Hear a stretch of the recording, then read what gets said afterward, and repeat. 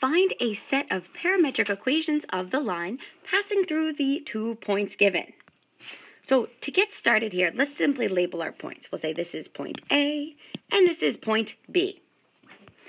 All right, so the goal here is to find the parametric equations, or a set of parametric equations of a line.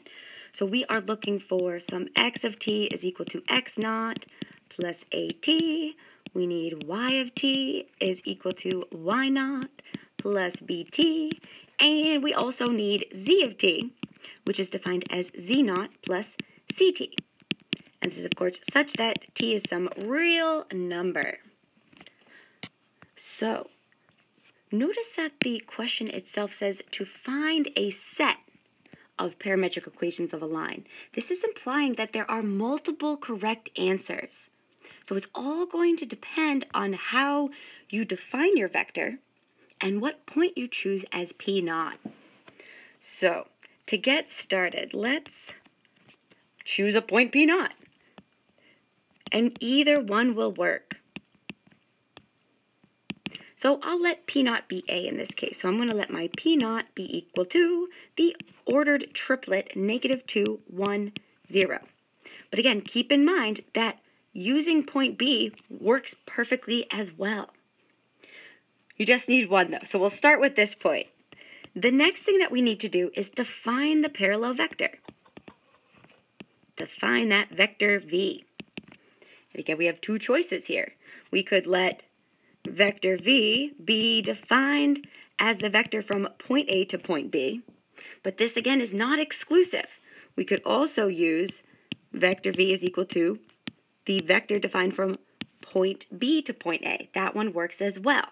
Again, you only need one, but I want to emphasize that how you set up your line is going to dictate what the answer looks like. So let's use vector V defined as the vector or the directed line segment from point A to point B. So here we go. Thinking terminal minus initial, we have the vector with components 1, minus a minus 2, 3 minus 1, and 5 minus 0. So this leaves us with the vector 3, 2, 5. All right, we have everything that we need. We have a point on the line. We have the vector parallel to the line, and so we're ready to find the line.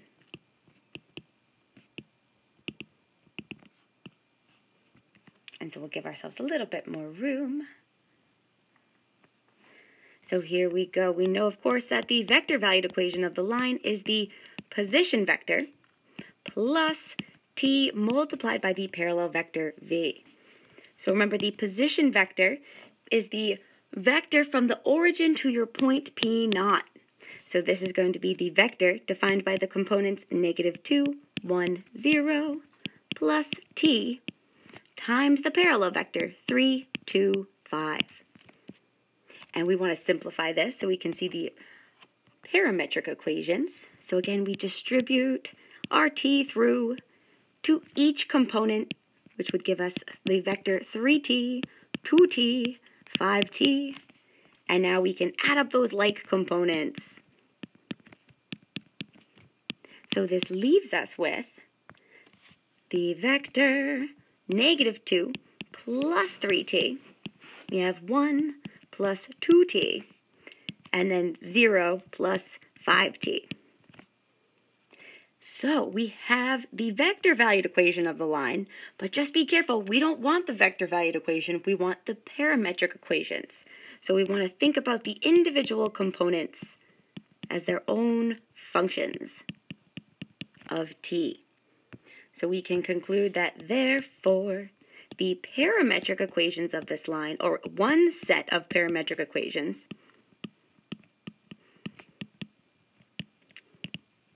are as follows. We have x of t is equal to -2 plus 3t. We have y of t is defined as 1 plus 2t, and z of t is defined as 5t. And this, of course, is such that t is any real number from negative infinity to positive infinity. So this is one possible beautiful final answer. Oops. And now again, if you chose P0 to be the point B, that's still going to give you a correct answer. So just exercise caution as you practice. Multiple correct answers exist.